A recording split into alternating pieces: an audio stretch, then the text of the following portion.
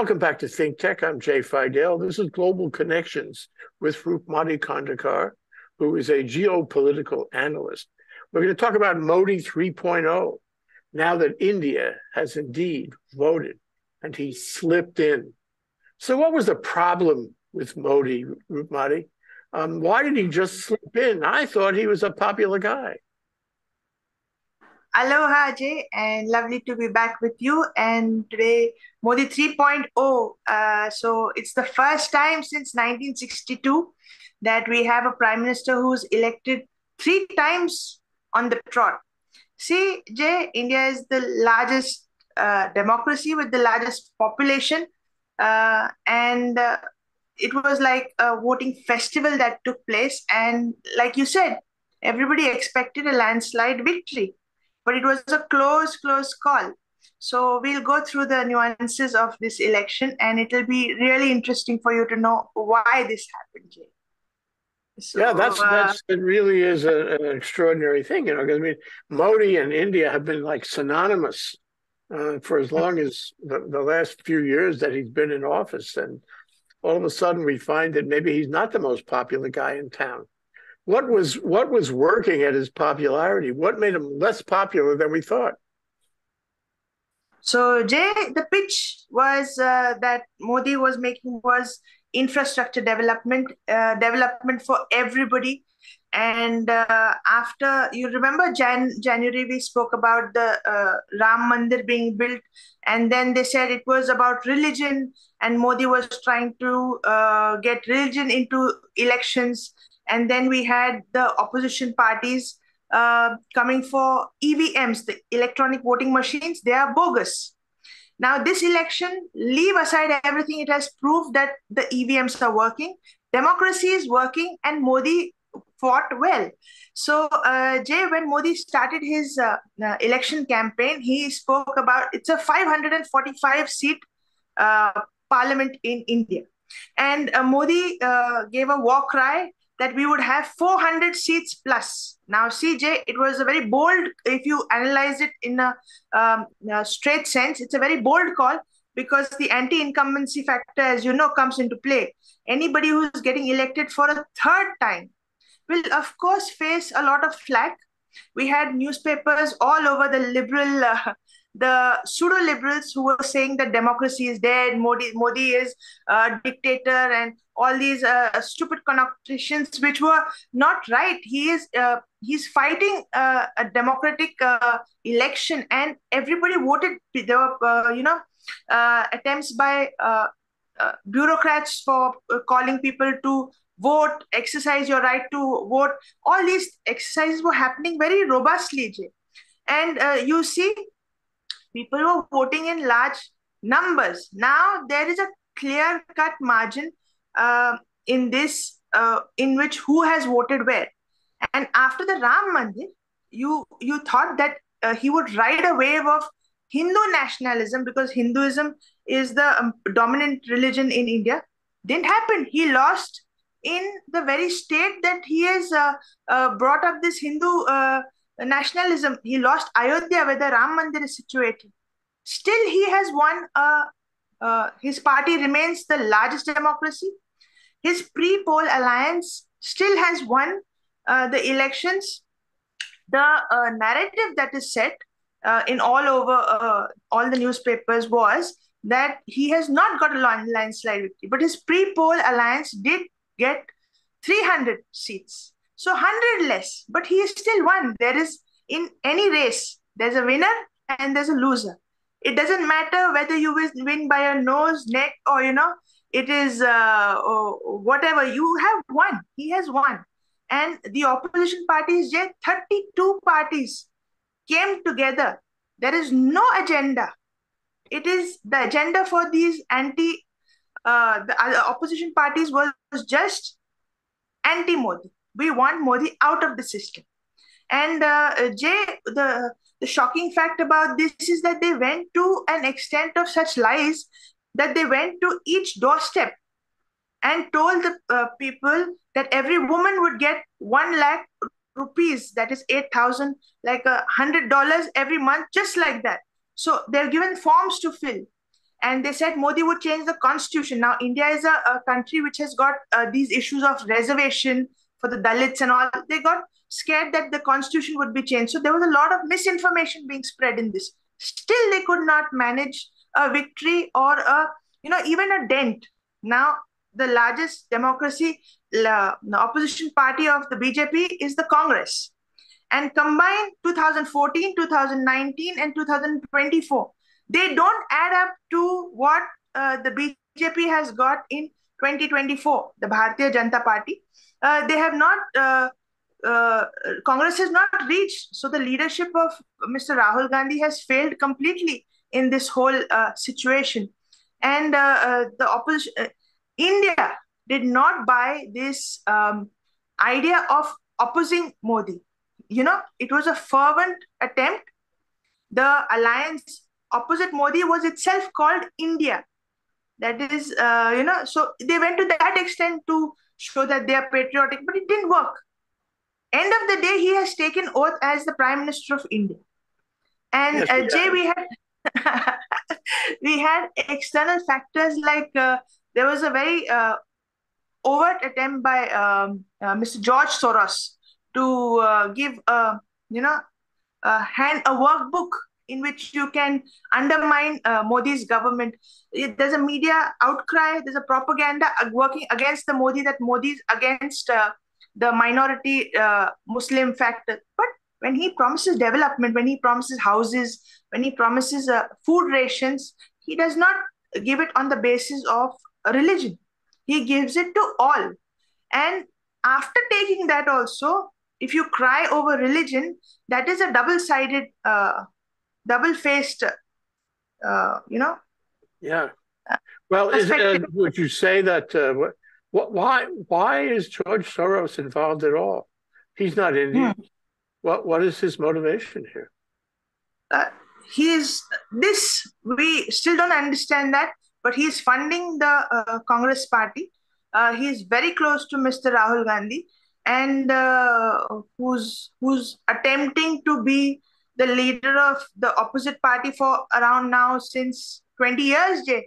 Nothing is working for him. So you see, Jay, India is on a path to development. It has quickly become the fourth largest economy, on the way to third, and a roadmap to becoming a developed country by 2047, with the largest population, youth population under 65, who's got potential to, 65% who have potential to work, a robust middle class who spends. So it's got things working for it. Now, you don't want such competition if you go on the international structure. You want a system where, India is petted down by Pakistan, where it is, has antagonistic enemies like China. You want it to be under pressure all the time.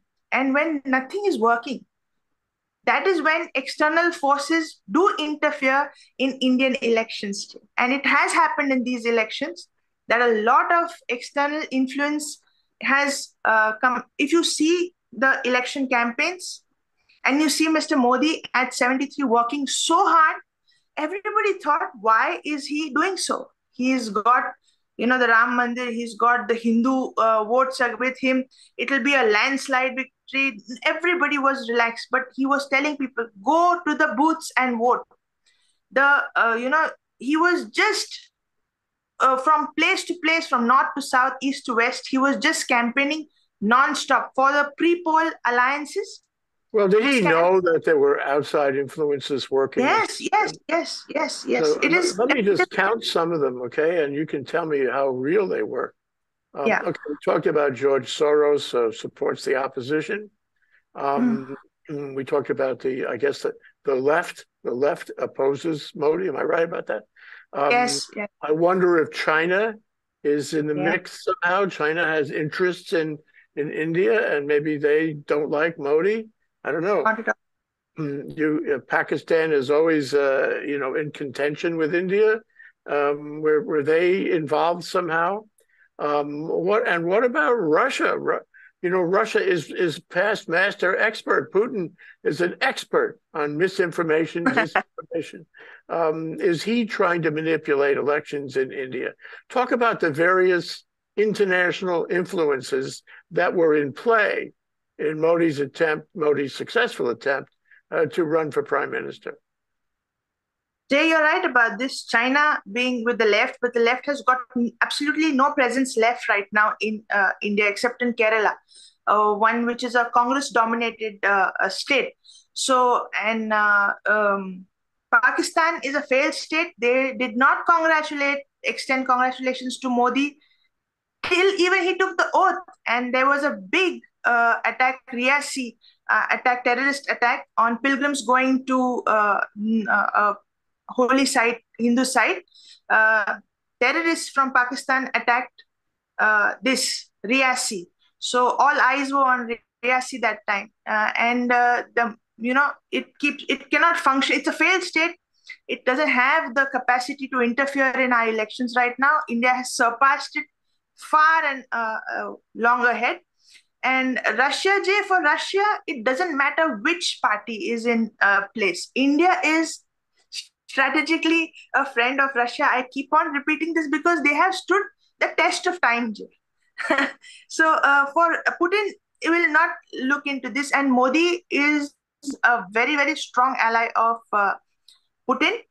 We have seen it how the oil and gas play happens through India for Russia. So for Putin to hold Modi close is good for him. And Jay, external forces in the sense that there were fatwas calls for in the Islamist sections to vote for any non-BJP candidate. So we don't have this kind of a call to the Hindus that you vote for this candidate. We have so many Hindus who will debate on whether development is done or not done. But for the minorities, it is just a question of your reservation. It's just a question of who's against your religion and who you want to eliminate. I told you there is only one religion in the world who has got a political roadmap. None of the religions have a political roadmap. Their roadmap is to reach political clout and then dictate terms from there on. It is happening in every country in the world. So minorities play a very big role in any election today, anywhere in the world, because they are attempting to make way. Now, Sadiq Khan in London as a London mayor, he got elected the third time. Why? Because the minorities came out and voted. The British arguably were in the pubs on that day. It was a holiday for them. Why go and vote? But you will see the minorities saying, no, this is my man. I will go and vote for him. He should be the mayor of London. I get benefits by him being the mayor of London. So this kind of political maneuvering which happens by a particular religion is only in one. Yeah. You know, you raised the question of religion. In Iran is a theocracy, and yes. Iran is not contiguous with India, but it's right on the other side of Pakistan and Afghanistan. It's not far away. And I wonder if Iran was an influence or tried to influence the election that just took place. Have they been involved in disinformation, misinformation, social media, what have you, in India's election process? No, Jay, Iran is not an influence in Indian elections at all, because it is just the minority here itself in India who wants to keep they visualize BJP as a Hindu fascist party. Okay, now they're not fascist, they're democratic. They don't favor Hinduism because there is no scheme or nothing done just in particular for Hindus and nothing for the Muslims. There is, or Sikhs. We have so many religions in India. It's not just Hindu-Muslim. It is Hindu, Muslim, Sikh, Christian, Jain, Buddhist, all these things. But it's a one for all and all for one kind of a system. There is nothing that there's no discrimination on the basis of religion. But just creating this narrative that we are being discriminated on the basis of religion is false. and they want to see them out of the system. BJP out. So that was the agenda. What about the U.S.? What about the U.S.? Did the U.S. express any view about Modi's re-election? Yes. Yeah, tell me. Yeah, Biden congratulated him, Jay, but you see, the National Security Advisor, Ajit Doval, he spoke about how external forces were working and did not want Modi at the top of the, helm of power at this time. See, Jay, India is on a path of development. If you bring instability by getting a new leader, now there's a working team, immediately they have gone to offices today and resumed the work that has happened yesterday. So the continuity that happens works for India. Now, when you have a new government coming in, new coalition partners, the other opposition is of 32 parties trying to please each other. Everybody will say, okay, you take this post, I will take this post. And there will be a lot of cribbing and crabbing. There will be a lot of corruption. They will come to a new work setup. And there will be a dent in the speed of development in India. That is where it benefits countries who are not happy with India's progress. So that was the main reason why external influences were very hard in this election. So is Modi going to be able to put together a coalition government? In parliamentary governments, the winner has to put together a coalition. Is he going to have any trouble doing that? Because that will affect his policies and his power. Is he trying to do it right now? What do you hear? Yeah, Jay, he had 46 ministers in the 2019, raised to 56, and today 76. But Jay, luckily for him, this is a pre-poll alliance. They fought this election together.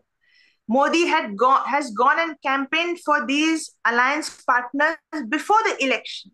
It's not that after the election, he's not had the majority. He's still got the largest party, 240 his party has got. He has to reach 270. But with his with pre-poll alliance and partners, he reaches 293.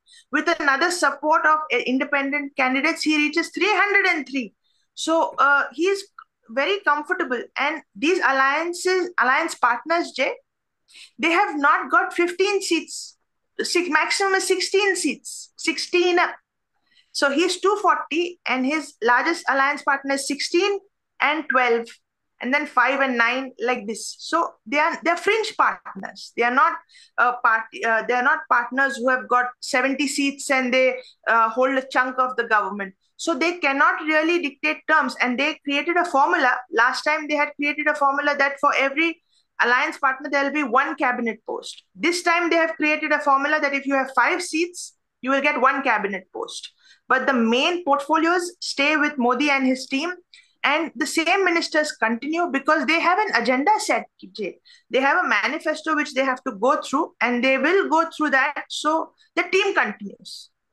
How does it work in India? How long is he going to be in office, and could he lose his influence in the parliament and lose his job before his presumptive term is over? Jay, it's for a term of 5 years, and he continues for 5 years at one stretch, and then re-election. We have 16 elections all over the world, Jay, in 2024. So a lot of government changes all over. So that could happen for him. No, he is in a stable government, Jay. He is elected for 5 years, and now there will be state elections. But they are coming up with a formula calling one election, one nation. So we have the 26 states, so they will have all the elections at one time. Okay. So they want that to come into place. So that makes him But he's elected for 5 years. What are his policies that he has campaigned on? What do you expect he's going to focus on? I mean, certainly his relationship with Russia is one of them. The relationship with China is another. In fact, I think he's trying to mend fences with Xi Jinping right now. And I suppose, his relationship with the U.S., the world is dividing into large groups, large population centers, large economies, and India is definitely a player. So his policies are certainly more than just infrastructure in the country. His policies have to affect India's relationships with these large players, the big powers. What is he saying he's going to do, and can he do those things? I'll divide it into two roughly. On the domestic front, he's coming up with a uniform civil code. That means if you have two children, you will get benefits of the government and everything. It's a population control policy. There'll be a single law of marriage, divorce, legal authority. There'll be no religious laws, because today in India, there are separate laws for Muslims. They can go to their courts and decide their family affairs, and Hindus go to the legal courts. So he will bring it out that everybody has one law to follow. Secondly, he's bringing the CAA, which is that he has bought out that, which the Hindus which are persecuted abroad, they can automatically get Indian citizenship because on the grounds of their persecution, right? So that is on. And for the farmers, he's put out a big package of incentives because India is mainly an agricultural nation. So this right now in the beginning, he's just set it up. And on the international front, Jay, this BJP-led government is perceived as a right-wing narrative following government in the international media. And now we see in the European Union also, Melanie of Italy has swept the elections over there. So we have right-wing, and so these kind of considerations are going to come into play. And Jay, Russia-Ukraine war, Israel ally, with China, he's kept a very neutral stance. He's not spoken about the Taiwan issue, nothing. So he's kept China very, neutral. And Pakistan, he is ignored because they really don't have sustenance level working right now, Jay. Sustenance. I mean, they are just hand to mouth. It's clear, Rupmati, that Europe is concerned about the possible election of Trump. And in fact, a lot of European countries in the EU and in NATO are making alternative,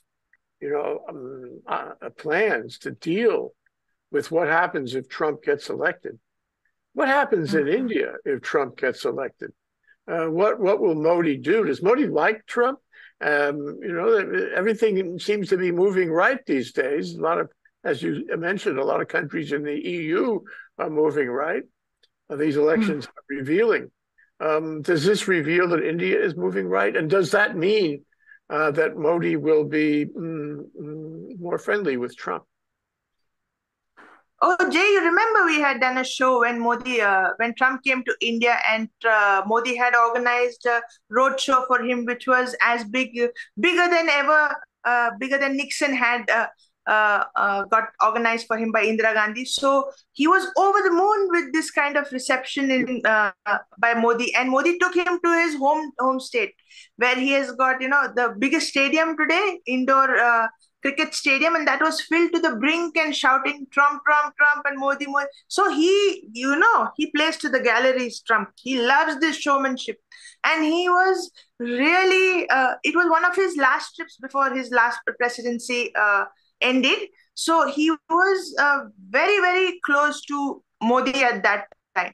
And Jay, we know in Trump's re-election, first, he will go and do domestic undoing of all of Biden's policies. So he's going to be busy on the domestic front before he hits the international stage, and then disowns UN, NATO, everybody. So he's going to have a very whirlwind return to politics, Trump. And like Modi, he is. I'll tell you, Jay, one thing is about Putin, Modi, Trump. They are old school. They are nationalistic. They keep the nation first over everything. Keep aside their policies. We don't like them, anything. Keep it on the side. But patriotism and nationalism is the thread which is common amongst these old school leaders who always think about what brings domestic security, safety, and development first. And that's what appeals to the masses. Everybody at heart is a conservative. So that plays to the mind also and to the pockets also. That way. I'm a little worried, honestly. I'm actually more than a little worried. I'm wondering if I could visit India and take up immigration status there and have the protection of the Indian democracy. Is that possible? Can foreigners get permanent residence in India? You're always welcome to your family to India, I'm sure about that. This Indian democracy is, failing and all, was such headlines everywhere. And even after Modi's party got 240 as the largest party, their pre-poll alliance crossed the majority mark. Still, newspapers were harping about how Modi has lost. So it's big. We always speak about this propaganda war that happens. It is so strong, and the narrative that the media sets is so misleading. I'm sure hundreds of viewers or whatever, they don't know what is exactly the situation in India. You just feel Modi has lost like that, but you don't know what is the nuances of this election. Well, what about the Indian democracy? I mean, we know that India has 1.4 billion people. We know that its economy is going strong. It's in a competition directly with China these days. We know that it's the largest democracy in the region for sure. And the question I put to you is that democracy safe? Yes. Were there any indications of infirmities in the voting process? Were there any claims that the voting process was rigged in some way, or that wasn't as democratic as we would have wished? Like what happened after the 2020 election in this country. Was there any controversy about that? When he declared that Modi will win 400 seats, the opposition went into a tizzy, and they said, as soon as the elections come out, we are going to start civil disobedience right on this. We are going to go and protest against this EVMs, the electronic voting machines being rigged. This was the kind of and Jay, when they came up to 270 Modi, depending upon his allies now, and 232 the opposition thought now maybe we have a chance that we can break the alliance partners and we can come. So the narrative about the machines being rigged and everything just stopped. So clearly it was just an election gimmick. Their talk about the elections being rigged was just a gimmick. When they thought they had touching figures, they started getting into mode of trying to break his coalition partners. So that time democracy is very alive. They didn't speak at all about elections being rigged. So this entire propaganda that elections are rigged and the machines are malfunctioning and they work for the government, and the government is the Modi is a dictator and he really dictates. It was all false. It was false. It's a false agenda, and the opposition clearly won on the basis of anti-Modi elements in the population. Good. Well, people are confident then of the system. They're confident. They're happy, proud even of the democracy in India. That really says a lot. But let me ask you: India is it's surrounded by countries that have connections with terrorists. I mentioned before Iran. Iran has proxy terrorists in every direction you could think of, and they're supported by Russia in that regard. Afghanistan has terrorists. And Pakistan's was the source of the attack on the hotel in Mumbai not too many years ago. Is India safe? Is India safe from terrorism? Can this happen again? Should it be a problem for Modi? What is he doing? What is he saying about minimizing, avoiding dealing with the possibility of terrorism in India? Jay, in the last term, we had the Article 370 revoked, which gave us the Union Territory of Jammu and Kashmir and Union Territory of Leh. So Kashmir, which was a point which was being jingled by Pakistan on every international stage, came to a standstill because Jammu Kashmir is an integral part of India. So, and with their failed economy, with no money at their coffers, I tell you that they are really at subsistence levels. And earlier, Indian foreign policy, Indian considerations by the international elements was always India and Pakistan. But India has gone far ahead in terms of development, in terms of progress to be compared with Pakistan. Pakistan is never in the reckoning, in the race with India. So just because your location, proximity to India doesn't mean you compare with India. So that aside, Jay, being a failed state and fighting for subsistence, that is out of the issue. But they do mingle. Day before yesterday's attack at Riyasi, where they killed pilgrims and the bus was shot head on by a terrorist sponsored by Pakistan, is one of the many times that Pakistan tries to, hurt Indian sentiments like this, disturb, but they will be dealt with. You hunt down terrorists and you try to avoid them. Afghanistan, Jay, Taliban has got good relations with India because they have always kept at, they were never antagonistic to India, Taliban. The Indian embassy was protected even when there was a Taliban takeover. So Modi has kept Afghanistan as a regular partner. And Iran has been, since, the beginning, Jay, there is a lot of development give and take about the ports, about everything. And Iran's proximity to India is far away. So they don't really interfere with Indian affairs. So these three nations away. So Modi is strong on the economy too. He's built the economy in previous administration. And I suppose that's part of his campaign promise now, to continue to build it, to be a global economic power. On the other hand, there are social issues in India. And I caught one thing in the newspaper just yesterday about a young woman who was killed, murdered. I know that the media tends to exaggerate these things. In a country of 1.4 billion people, there's likely to be some bad actors. But what about that? We heard a few years ago about the women on the buses. Remember that? Yeah. Kidnapped on the buses and then tortured or murdered.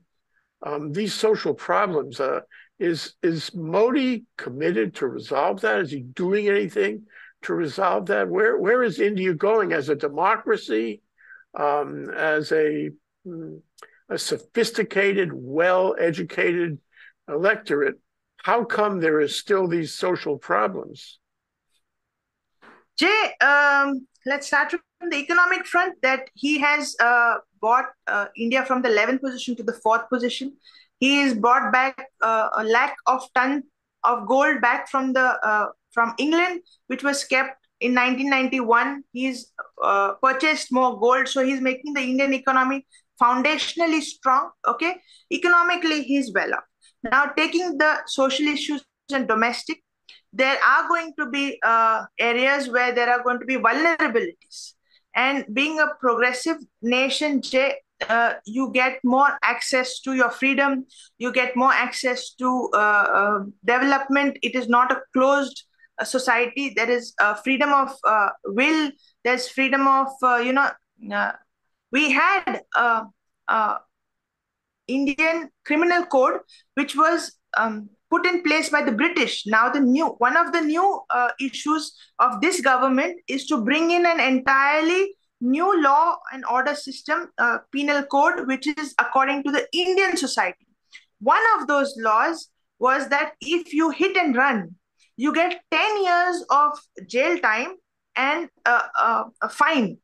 So that was not in place before. In earlier laws, Jay, this is an example I'm giving, that you could hit and run and then go to court, face your bail, face a trial and everything. So he's bringing these nitty-gritties into a place. Suppose there's a misbehavior with women, there will be changes in laws for that. Earlier, there was minority protection for crimes. Now, heinous crimes are being treated as, the minor has to be treated as adult. So these changes in the criminal system of India is being brought about by him. And Jay, social issues, if you go to see, he took away one of the biggest social issues of the minority class, the Muslims, that is known as the triple talaq. Now, triple talaq, Jay, is when the man can easily just say the word talaq 3 times and the woman is out of the marriage.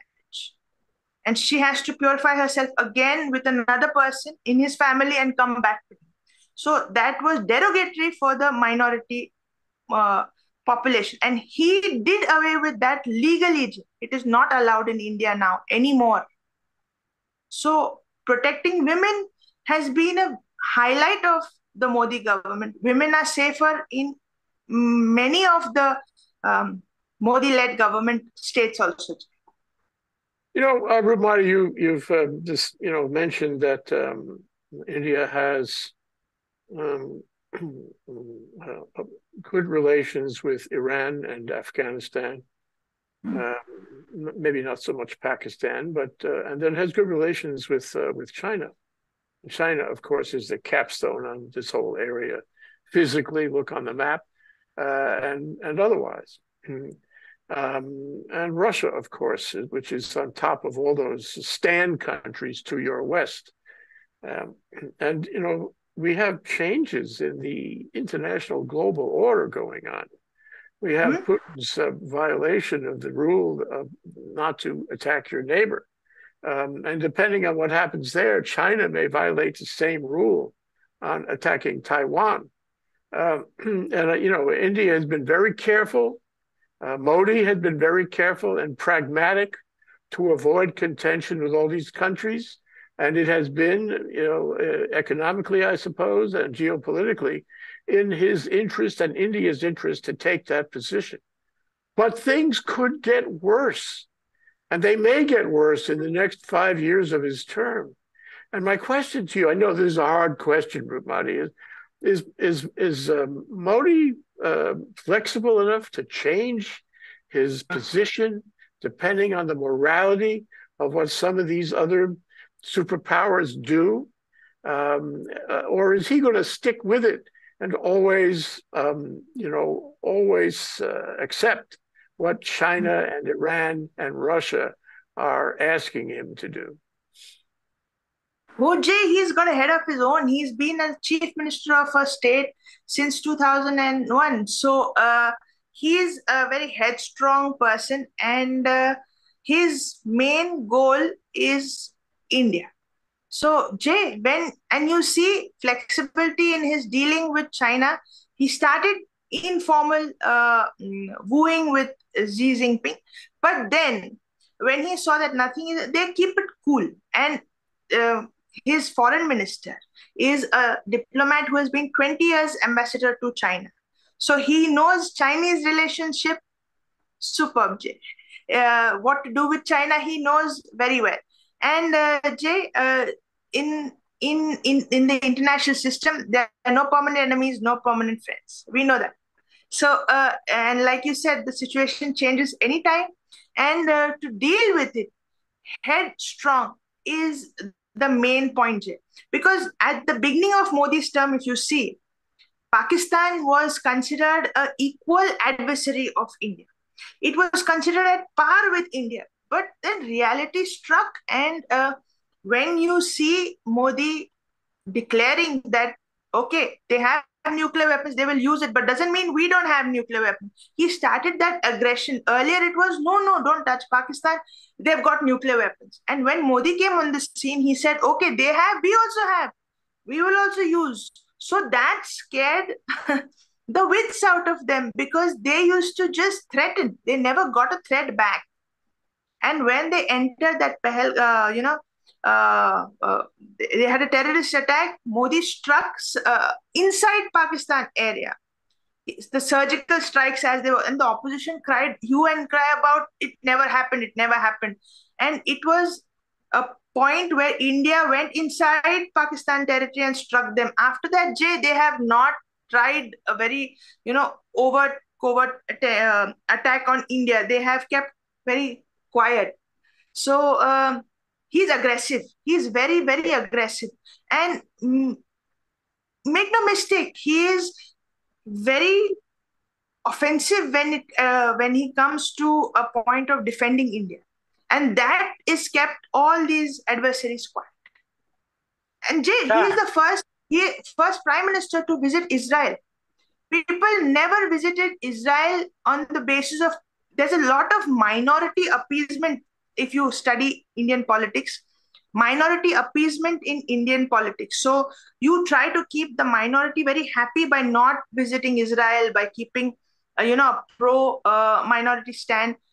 He never did that. If he likes Israel, he will go to Israel. He'll be friends with Israel. He'll supply Israel.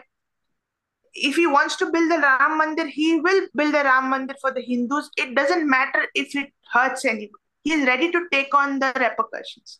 That is what sets him apart from the other people, other leaders. I had forgotten, but you reminded me that aside from all of that, we have to always remember that India is a nuclear power. It has been very cautious about holding that club over anybody's head, but the fact is it's a nuclear power, and that somehow feeds into this whole discussion. But we're not finished discussing, actually, Rupmati. There's much more that we need to discuss. We need to be better educated about India, about its possibilities, not only in the region, but in the world. And I hope we can do other shows to drill down on exactly what it is and what it means to others and where it will go under Modi or otherwise. Thank you very much, Rupmati. Thank you for having me, Jay. My pleasure.